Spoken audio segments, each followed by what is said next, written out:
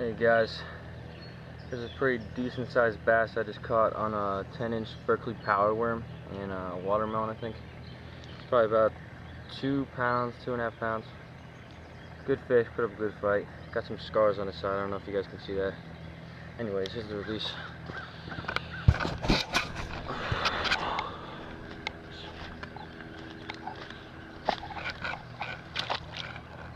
There he goes.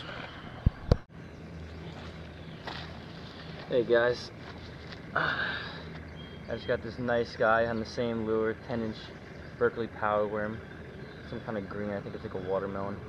He's nice, he's probably about, I don't know, maybe 2 3/4, 2.5. Pretty good sized fish. He fought really hard, just like the other one. Both in the same spot. Here's the release of that fish.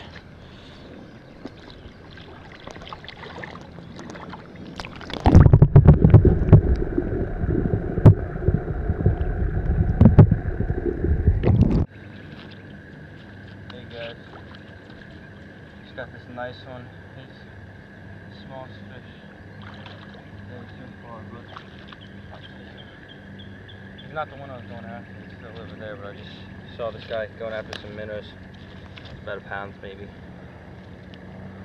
Yeah, probably pounds. He's got some scars on his back from some pike trying to eat him. On a zoom fluke right there. Anyway, decent sized bass. Get back to you with some more fish.